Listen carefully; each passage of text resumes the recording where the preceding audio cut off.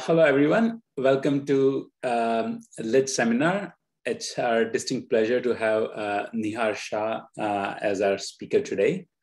Nihar is a professor in machine learning and computer science at Carnegie Mellon.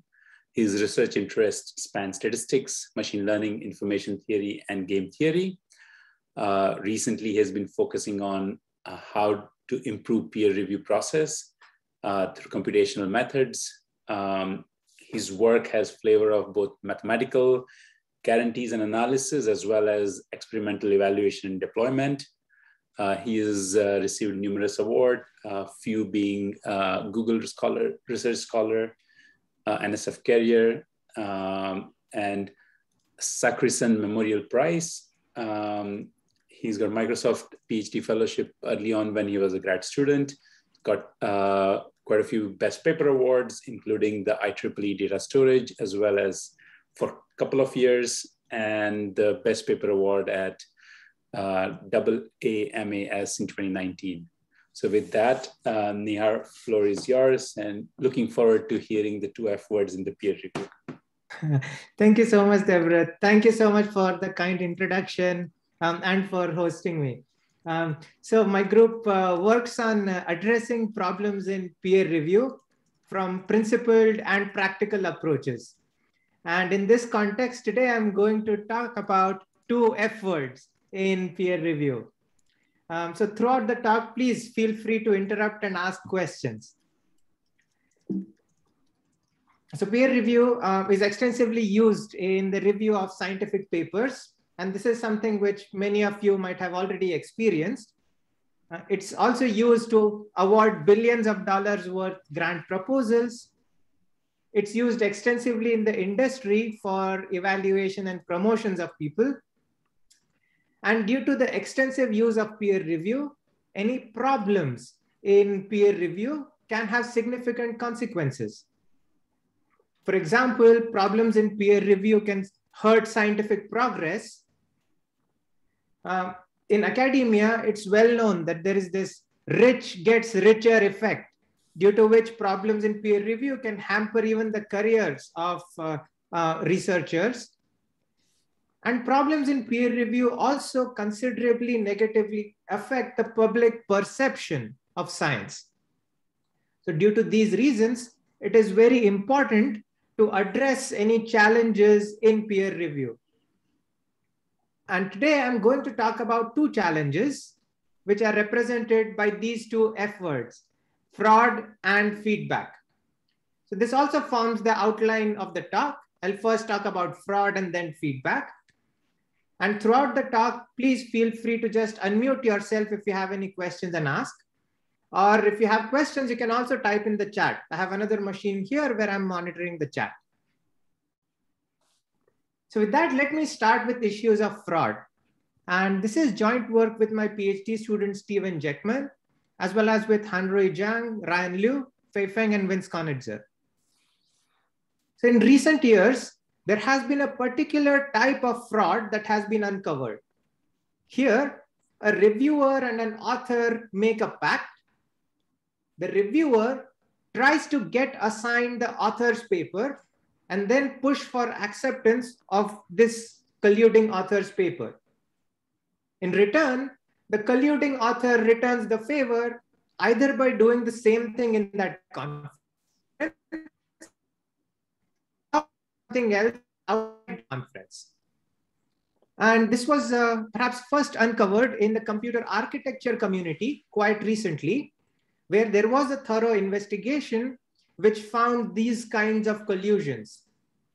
And this investigation was prompted by some quite dire and unfortunate consequences. And overall, this investigation concluded that our process is not set up to combat such collusion. Now, these collusions have also been uncovered in conferences in other research areas, including ML and AI, as well as in grant proposal reviews. So one key aspect of these collusions is that the colluding reviewer tries to get assigned the target paper. And to understand this further, let's look at some background. So here is how the assignment of reviewers to papers is done in most large conferences. This assignment is automated and takes place in two phases. In the first phase, you compute what are called similarities. So for every paper and reviewer pair, let's say paper P and reviewer R, a similarity score is computed. So let's call this SPR. This is a number in 0 to 1.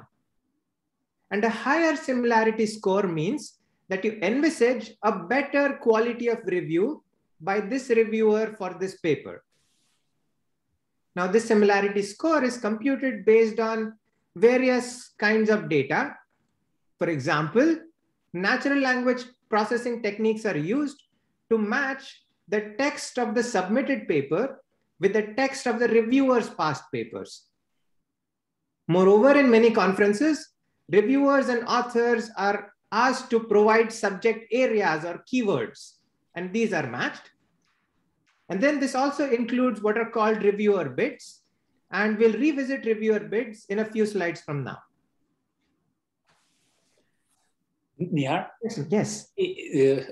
Potentially a tangential question, but in these conferences, are the history of reviewers' reviews in the past is also included or not yet? Yeah, good question. Not yet. So in many of these conferences, there are strict guidelines as to what can be passed from one conference to another. And yeah, these are usually not used. Ideally, they should, but not yet. Okay. Great. If there are any other questions, please feel free to interrupt.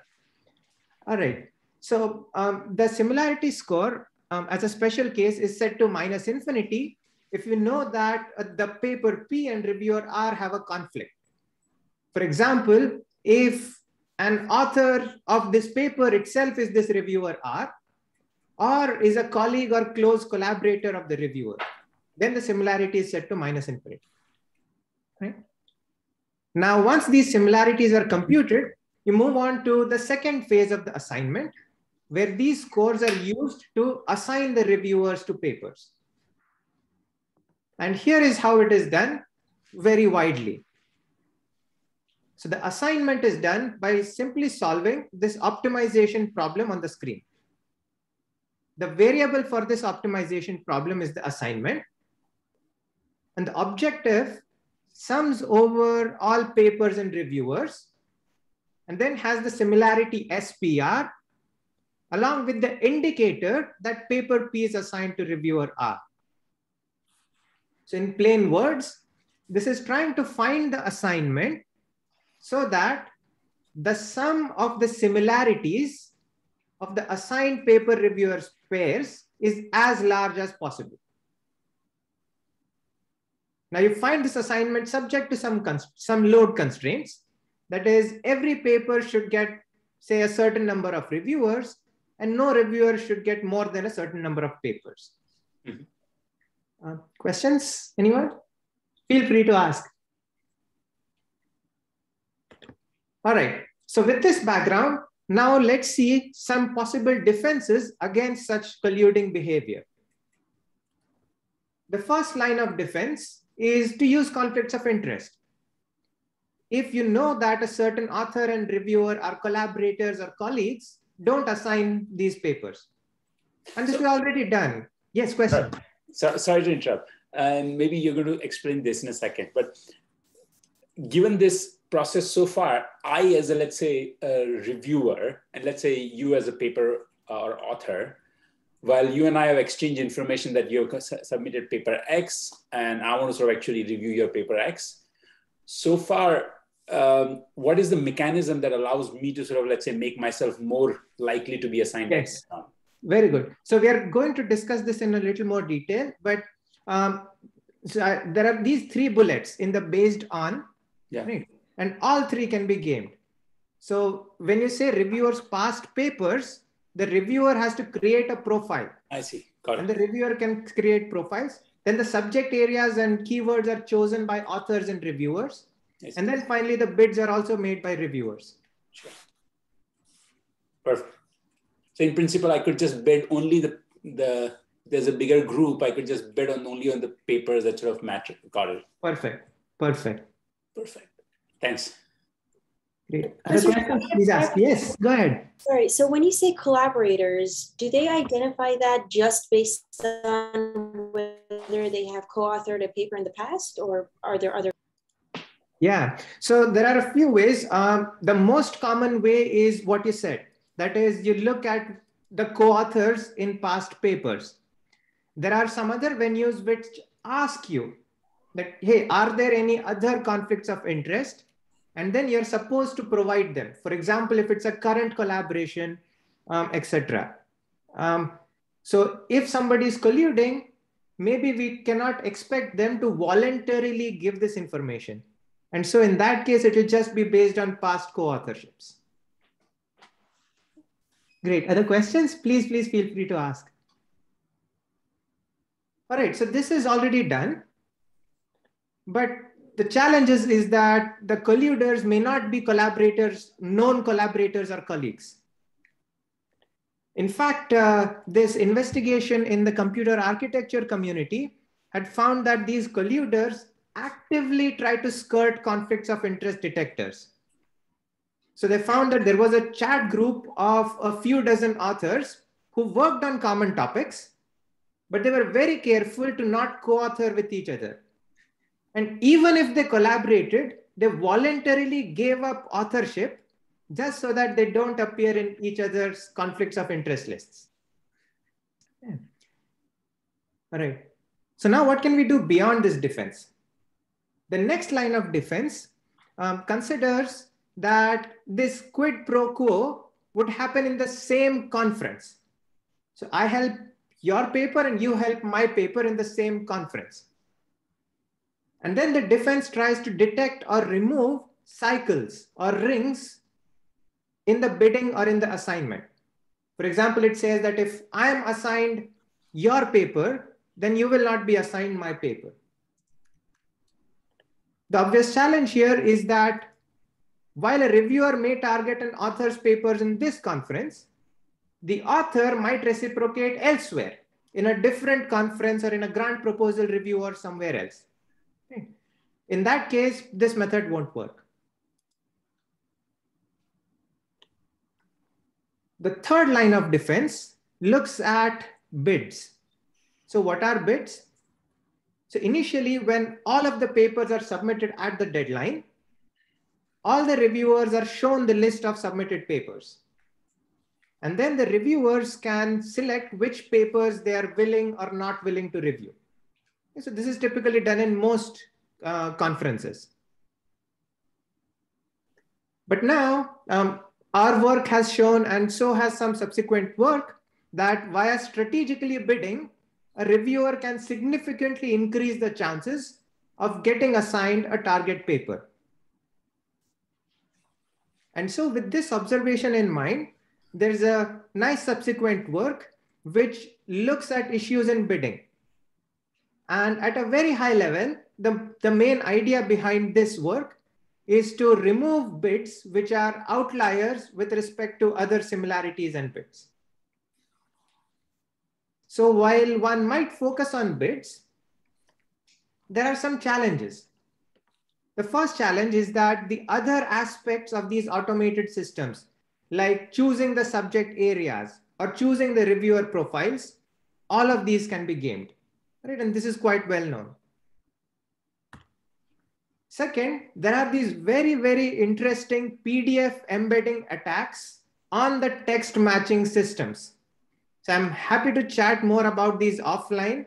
But if you're interested, I'm happy to also provide references. These are very interesting papers on these attacks.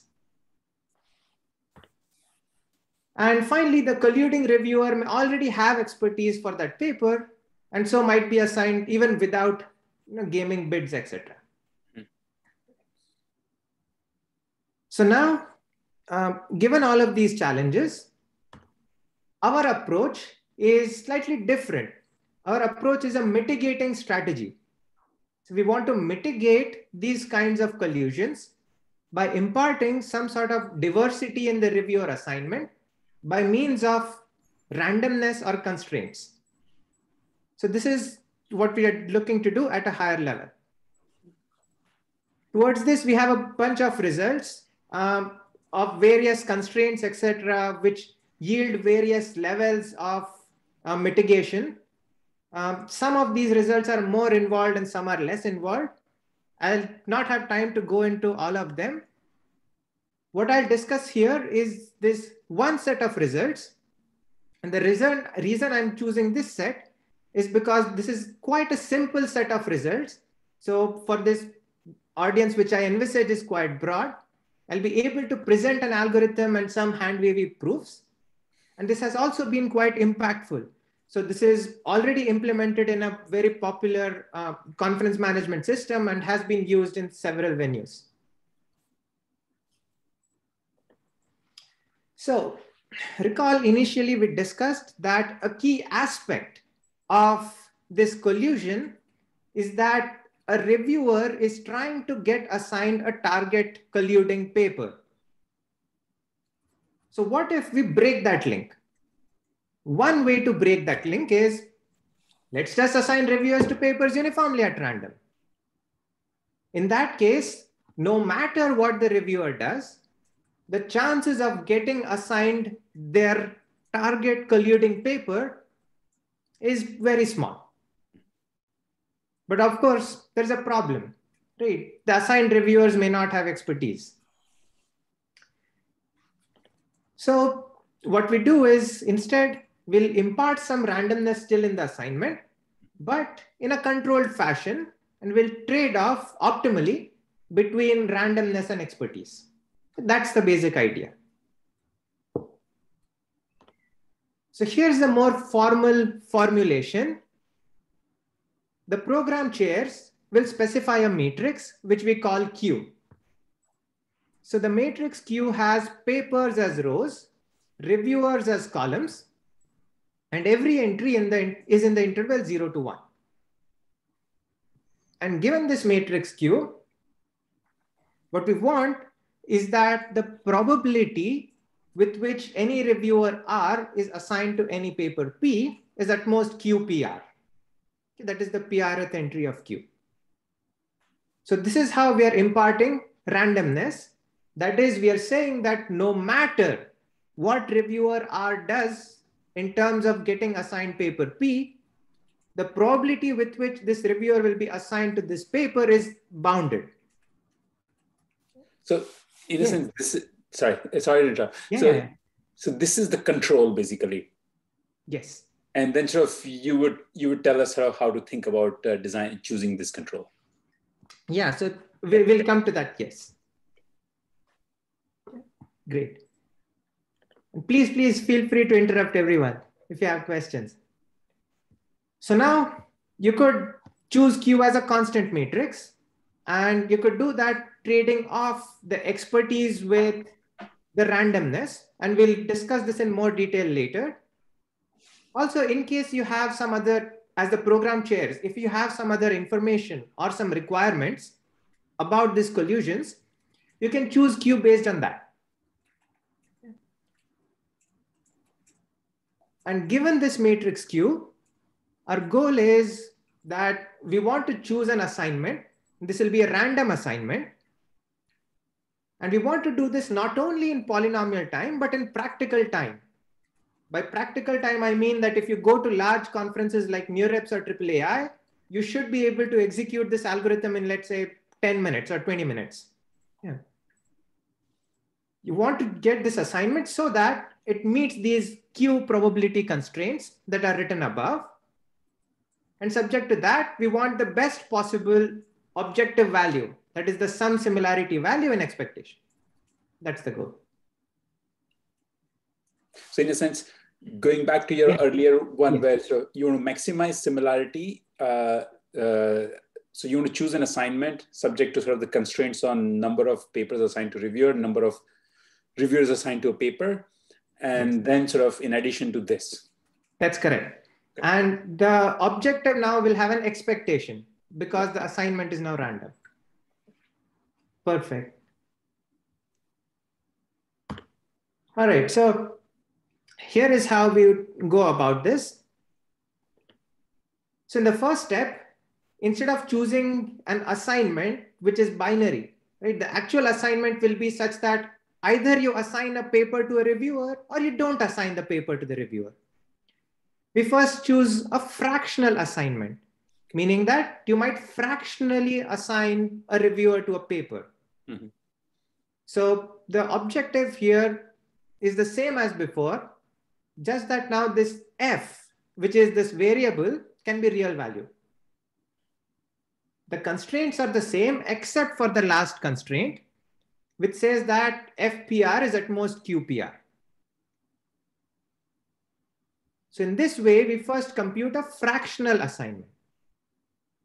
And now the way we use it is that the value FPR will be the probability with which the paper P will be assigned to reviewer R.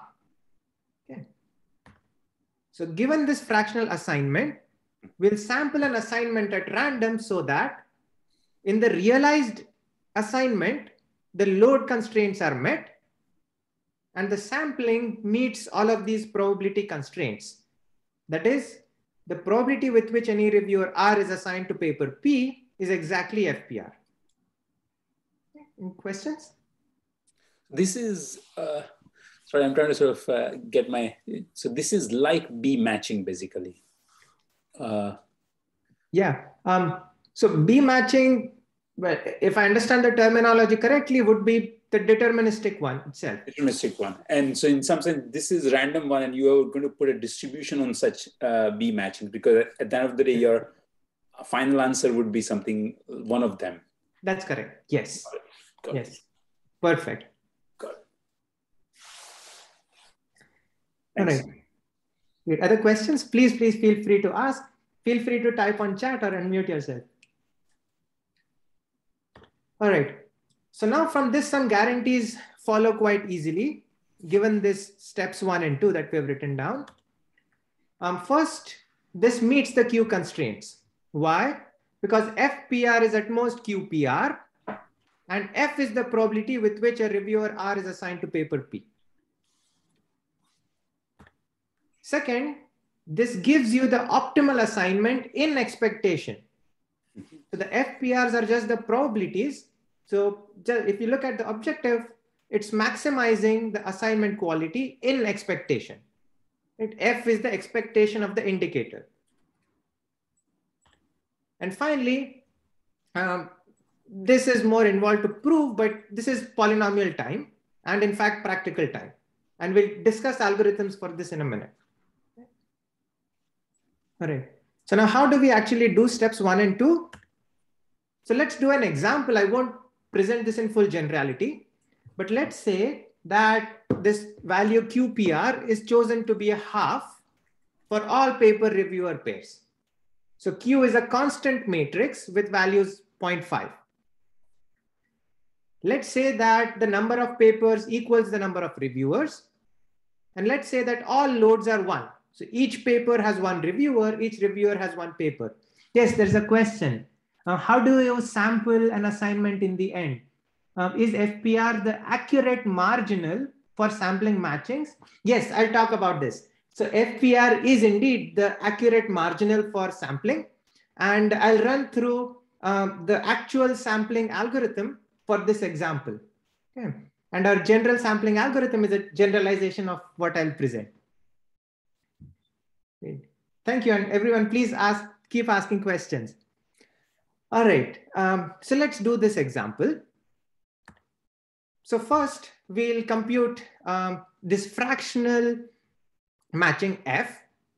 And towards this, notice that in the constraints, I've set the loads to 1.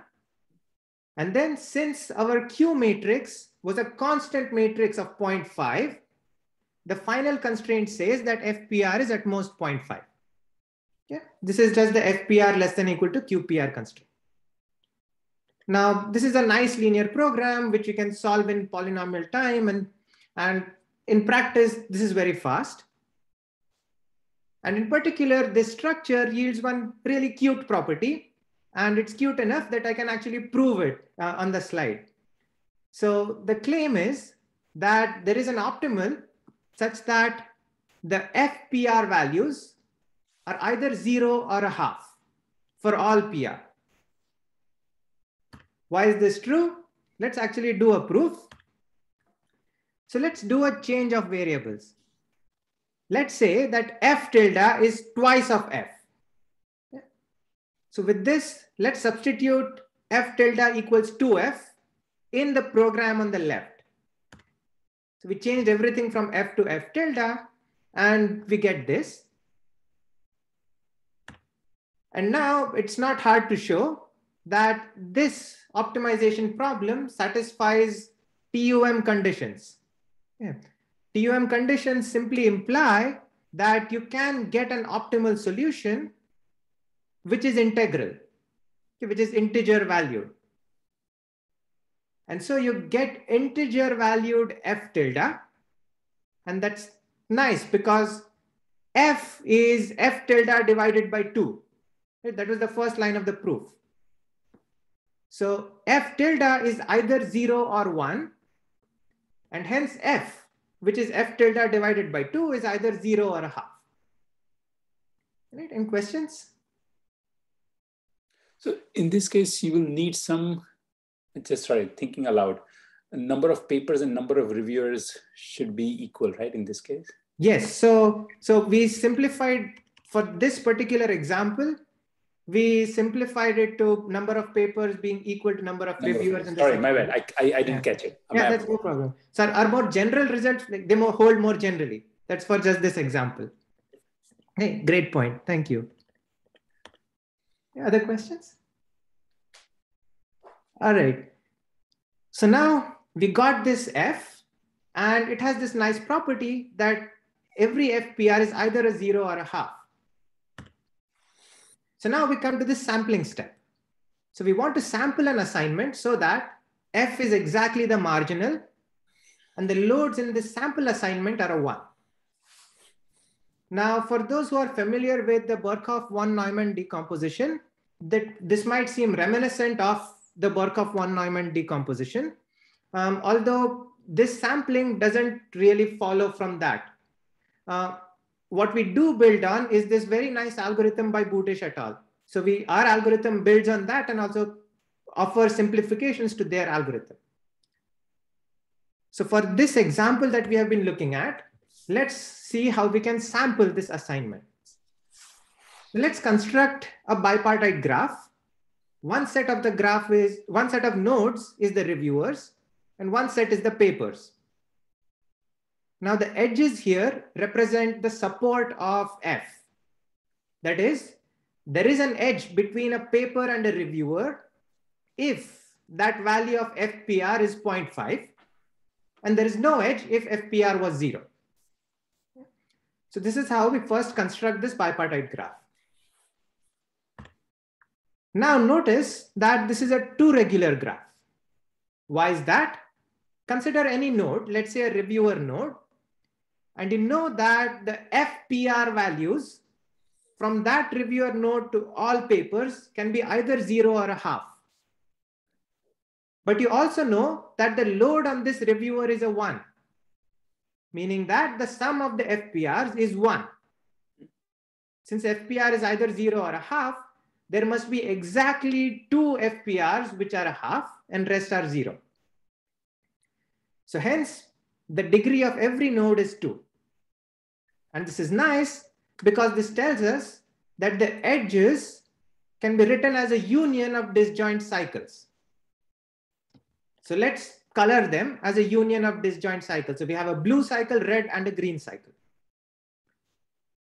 Now let's do the sampling. So consider any individual cycle. Let's say this blue cycle. Let's traverse this cycle and partition alternating edges as dashed, dotted, dashed, dotted, dashed, dotted. Now flip a coin. With probability half, we take the dashed edges and use that in the final assignment and discard the dotted edges. Or otherwise, we take the dotted edges and use that in the final assignment. Then take the next cycle Again, split alternating edges as dotted, dashed, and so on. Then with probability half, pick the dashed edges, or with probability half, the dotted edges.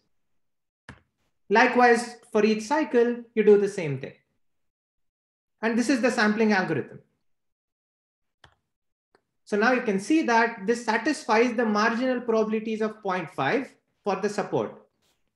Every edge was classified either as a dashed or a dotted edge, and it had a 50% chance of being chosen in the final assignment. Moreover, all of the degrees are 1. Right? Every node had a degree 2, but one of those edges was classified as dotted, one of them was dashed, and we picked only one of the two. So this also respects the load constraints. Right? So this is the sampling algorithm for this example of Q equals 0.5. And then our more general sampling algorithm generalizes this. Okay. Any questions? So, yeah. This is very nice. So one question is, and maybe sort of, this is an ill-posed question and hence, but let me ask it. Yeah. Since you had a linear program and you have a solution at the end of the day, you write it as a sort of somehow convex combination of these assignments. And if you had that convex combination of the assignments, then you could simply use the weights of the convex combinations to choose them. Yes. And you're not doing that for a reason, or maybe implicitly, this is exactly what that is doing. Yes. So implicitly, this is exactly what this is doing. However, we are not writing them down explicitly. One reason is that if you look at this current example, let's say there are, in general, there might be n such disjoint cycles. Sure. So now the support of that convex combination might be exponential in n. And if you were to actually list that entire support, then you might run into computational and storage issues. So I guess this goes back to that, I remember some result from 80s, one of those, the Loa-Shriver stuff where, okay, I'll remember. There's an interesting reference. Basically, there's a nice conditions under which when can you write down a point as a convex combination of extreme points efficiently. Yeah. This is very nice because, yeah, okay. Cool. Yeah, thank you. And I'll really look forward to this reference. Thank you so much. Yeah, but implicitly, this is doing that. All right. So now what about expertise, right? We imparted randomness by using this Q thing. But remember, we started out by saying that we want to trade off randomness and expertise. So now what value of Q should you choose? So this plot tries to help answer that. This plot is based on data from iClear 2018. The x-axis assumes that Q is a constant matrix. And the x-axis plots that constant value. Okay, so this is the Q value. It's a constant matrix with the value as the x-axis. Now for every Q, we compute this random assignment. And the point on the y-axis, shows the sum similarity as a percentage of the deterministic assignment, the one without randomness. Note that the realization, the sum similarity of the realized assignment is very close to the expectation. So there's very little variance. And so the error bars are not visible. Right? So just as a sanity check, Q equals 0.1 means that we are not imposing any probability constraints. And so Q equals 0.1 reduces to deterministic, and hence the y-axis value when Q equals 0.1 is at 100%. You mean 1.0? Q is 1.0. Sorry, thank you. Q is 1 is deterministic. And so the top right is at 100%. I know that you were checking that we were paying attention or not. I can make that joke. All right. So now as you go to the left, you're decreasing Q, and hence you're imparting more and more randomness. And once you're imparting more and more randomness, this is more constraints. Therefore, the sum similarity goes down. And this is the trade-off between the expertise and randomness. So in practice, the program chairs, if they want to choose a constant Q, right, they can generate such a plot. And then they can decide the point at which they want to operate. For example, here, if you choose Q as 0.5, meaning that every reviewer has at best a 50% chance of getting a paper, then you see that the sum similarity is 90% of the original. Yeah. So this is how you could trade off. Yes. Sorry. How do I, so maybe this is coming up in your next slide, and so pardon me if I'm preempting, but what does 0.5 mean? Because at the end of the day, the goal for me was to have Q to reduce some kind of collusion.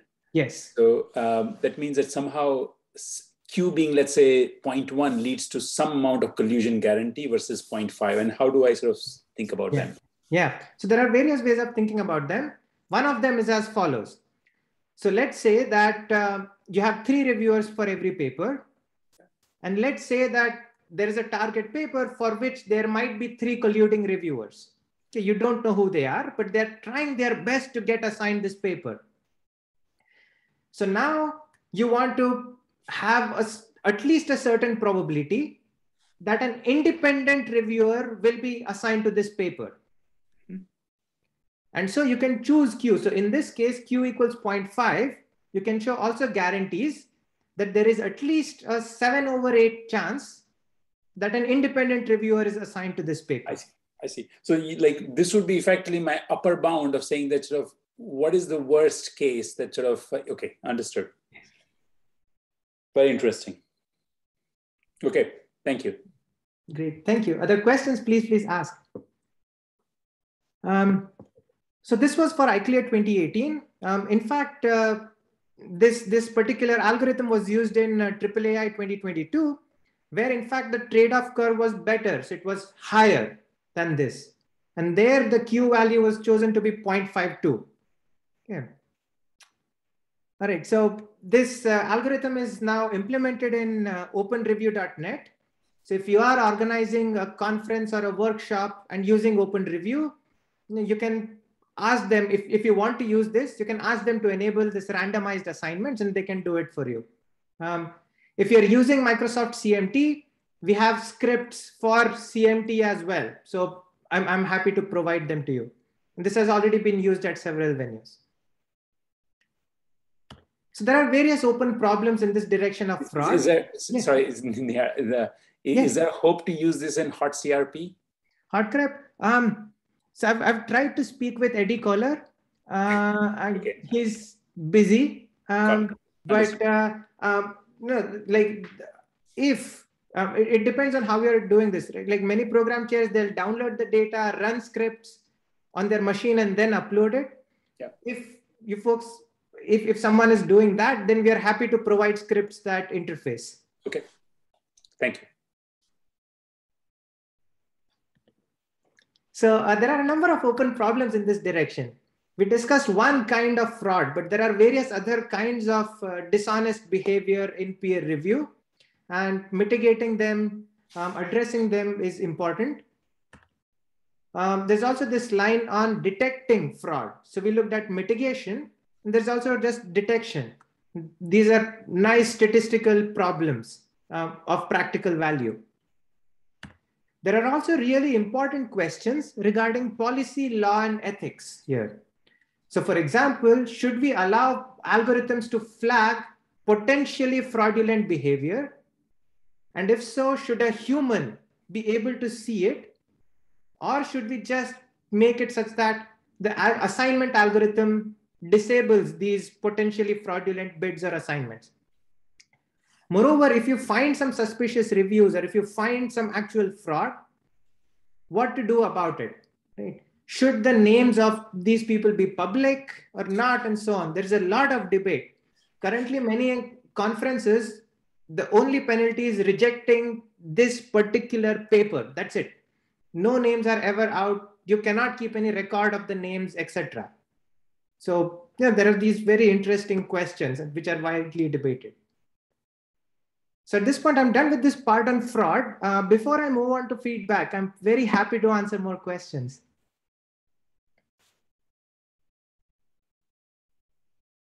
Folks, feel free to unmute yourself if you have questions.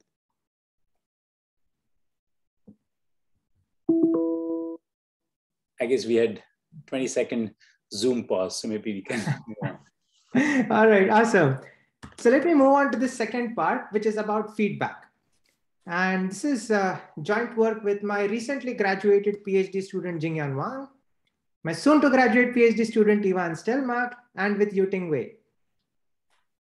So, if let's say your friend had submitted a paper to a conference and the results come out, and you ask them, hey, how was the review process? You're likely to get an answer depending on whether their paper was accepted or rejected. And this is an issue of feedback that we'll discuss now. So for any system that you might develop and deploy, you'll do research and development and testing, and then you'll deploy. But then in the real world, you'll want to keep knowing how this works with the users, with the users' perceptions. You want to get feedback from the reviewers. And in peer review, one might argue that this feedback loop has a big question mark. Now, it has been suggested again and again that one way of getting feedback is to ask authors. You can ask authors to evaluate the peer review process in that conference or the specific reviews. The argument that is often made is that the authors know their papers best. So the author will know if the reviewer has been able to read the paper carefully or not, etc., etc. However, as we just discussed, the authors are known to be highly biased by the outcomes, the decisions on their own papers. And there are various studies that actually find this. These find that the satisfaction of the author with the reviews had a strong and positive association with the acceptance of the manuscript, but not really with the quality of quality of the review. Now, so our goal is to debias this author provided feedback. And there's a similar problem in teaching evaluations. So, in courses that are taught, at the end of the course, the students are asked to rate the instructors and the course. And it's very well known that these ratings are highly biased by grading leniencies. There are a number of studies which evaluate that if the teacher is giving more A's, then they'll get more positive evaluations. That's why on the day of grading, you take donuts to the class. Yeah, that's another confounder here, I guess, donut confounder.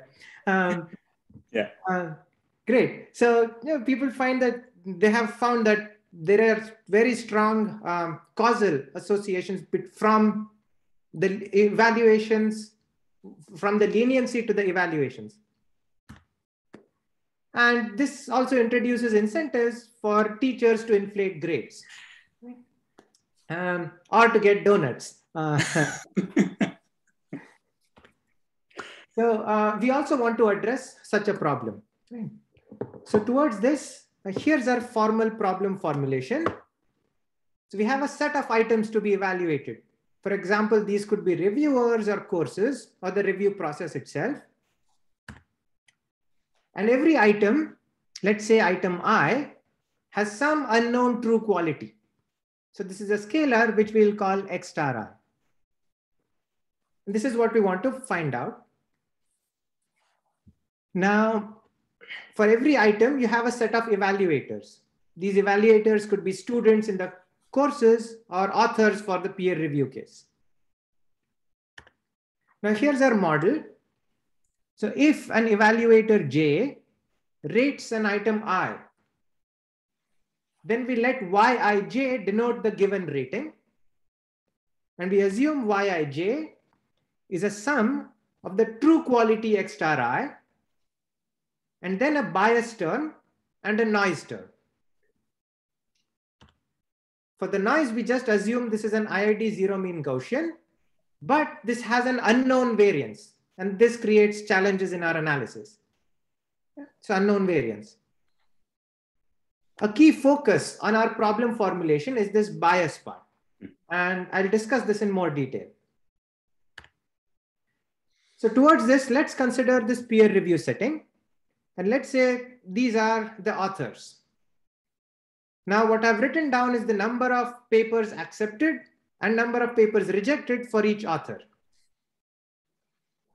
For a moment, let's focus on the two authors on the left, the ones in the circles.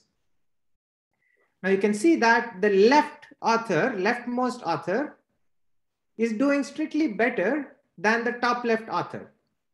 2 accepts, 0 rejects versus 2 accepts, 1 reject. And so in our model, we assume this direction of bias. That is, the leftmost author is at least as positively biased as the top left author, and so on. Likewise, in the case of courses, let's say these are the students and these are the scores they have received. We assume that this determines the directionality of bias. So the first student who has received the highest score is at least as positively biased as the next student, and so on. Importantly, in this case, in peer review, the program chairs know the outcomes of everybody's papers. So they know for each person how many papers were accepted or rejected. In the case of courses, the university also knows the scores of every student. And so we assume that the biases follow a certain partial ordering across the evaluators, and this partial ordering is known to us. Any questions? So, so biases have a known partial order, and what would in this model represent Y's? Yes. So the Y is just the evaluation that they give. For example. So it'll be a separate number, and then sort of bias is sort of based on something else, which is sort of, okay, got it. Yes, perfect. So the bias is based on, in the courses case, the bias is based on the scores they receive. And then this plus noise and the true quality determines the final evaluation Yij that the student will get. Please feel free to ask questions, everyone. All right. So more formally, we model the biases in the following fashion. So the biases Bij's are assumed to be generated IID zero mean Gaussian with an unknown variance, and then permuted to align with the partial order. So this is the model. And note that again, the biases also have an unknown variance. The noise also had an unknown variance. And this creates various challenges. And the goal is to estimate the x's, x stars, and we consider the mean squared error as the loss. So here's our proposed estimator. The estimator, let's call it x hat, is associated to a hyperparameter lambda. And the reason we need this hyperparameter lambda is because both the bias and the noise have unknown variances. So we don't know whether there is a high bias, low noise, or low bias, high noise. We don't know, and hence we need this hyperparameter. So we'll see how to choose lambda in a minute, but let's fix lambda for now. Then the estimator chooses the minimizer over x, and then minimizer over Bij's, bias term, such that Bij's obey the partial ordering. And it considers the objective shown on the slide. What's this objective? The first term in this objective, recall that Yij was equal to x star plus bias plus noise. And so y minus x minus b is just the noise. That's the first part of the objective. The second part is just the bias. So what you're trying to do here is you're trying to find the X which best fits the data in terms of the smallest noise and bias. Okay? And these two terms are traded off with this hyperparameter lambda. So this is the proposed estimator. And for this estimator, suppose you can choose lambda carefully, then some nice things happen. So if there is no noise, and if you can choose lambda equals 0, so this is not with cross-validation or anything, you're fixing lambda equal to 0, then you can show that this estimator is consistent. Whereas note that standard estimators like the sample mean are not consistent. On the other hand, when there's no bias, our estimator, if you set lambda as infinity, then in this limit of lambda being infinity, reduces to something very nice. It reduces to just the sample mean. Right? So if there's no bias, there's only noise, then we know that the sample mean is minimax optimum. So this estimator reduces to that. Okay. So if you can set lambda, then in the two extremal cases of no noise or no bias, this is doing well. A key challenge here is how do we choose this lambda? Because we don't know the amount of bias versus noise. So standard way to choose this is cross-validation. But in trying to do a cross-validation, we are hit with a challenge which was quite challenging. So let's see the standard way of choosing such a hyperparameter lambda. So we'll take all of our observed data and we'll partition it into a training set and a validation set. Right? This is how we do cross-validation. Then for every value of lambda in some set,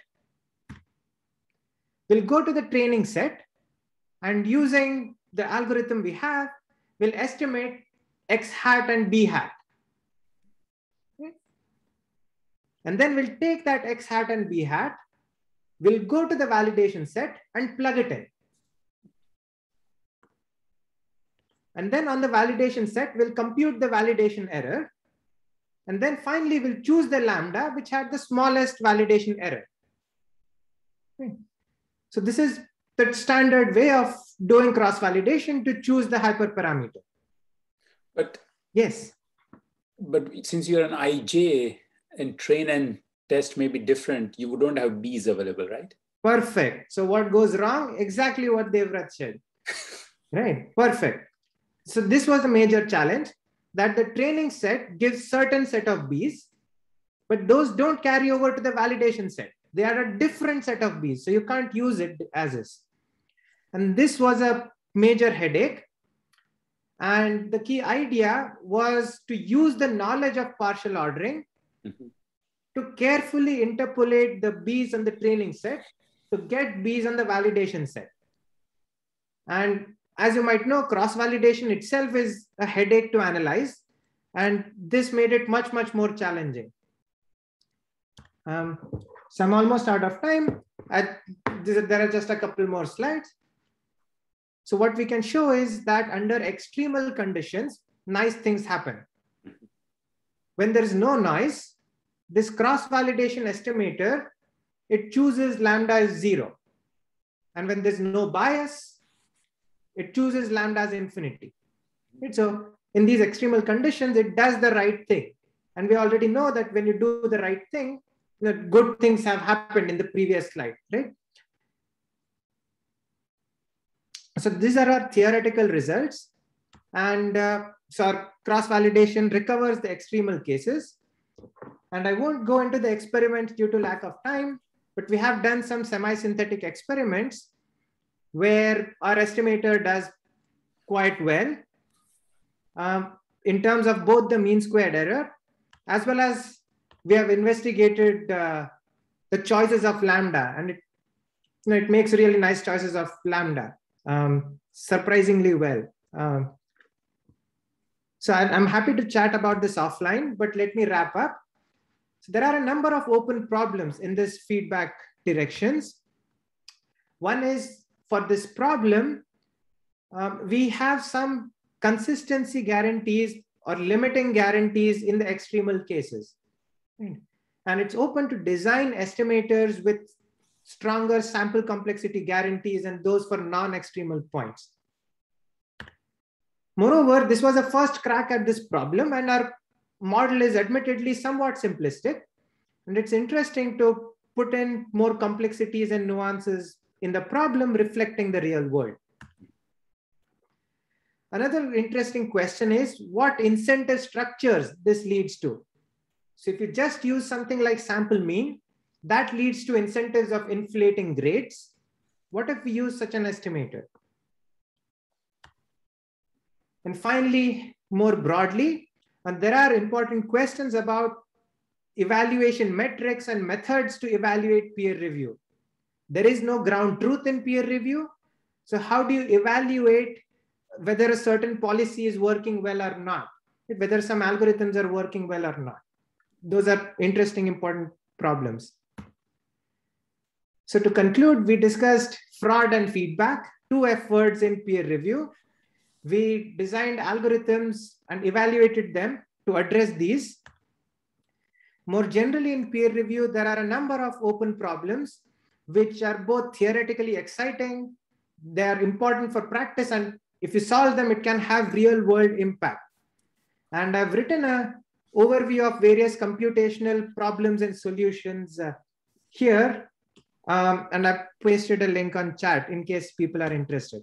With that, I'm very, very happy to answer more questions. Thank you so much. Thanks, Nihar. That was excellent talk. Well, let's thank Nihar if you could unmute and clap. Thank you. I'm very happy to answer more questions.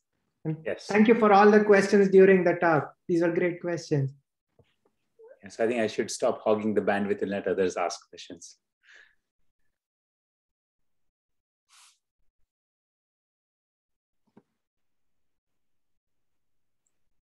Hi, Nihar. Hey, go ahead. Thanks for the excellent talk. So I have a question. So is there a way to incorporate, let's say, a student's expected marks or an author's, let's say, expected number of papers to determine the partial ordering?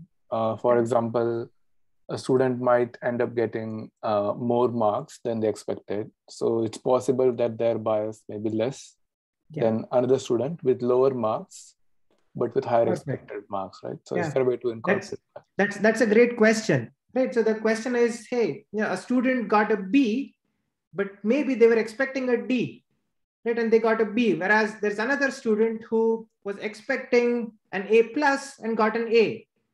So the first student who got a B might have a more positive bias. And that's a great point. And if there is a way to compute, to get a handle on these kinds of expected grades, then yes, you can incorporate them by considering the directionality in terms of the difference between the received and expected grades. I see. Right. And then you can apply the same thing. Of course, there's this question of how do you compute the expected grade? But if you can, then absolutely, yes. Yeah, right. Great point. Makes sense. Thanks.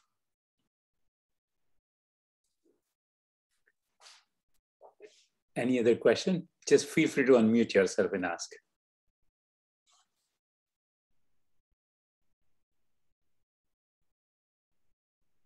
I think we should wait for 10 more seconds. Okay, well, yeah, thank you for an excellent talk. I'll follow up with you, and it is very, very interesting. A bunch of questions and also some conversations. It'll be great. Perfect. I look forward to it. Thank you so much again, Devrat. Thank you again. Let's thank Nihar again. Thank you, everyone, for coming. Okay, I hope to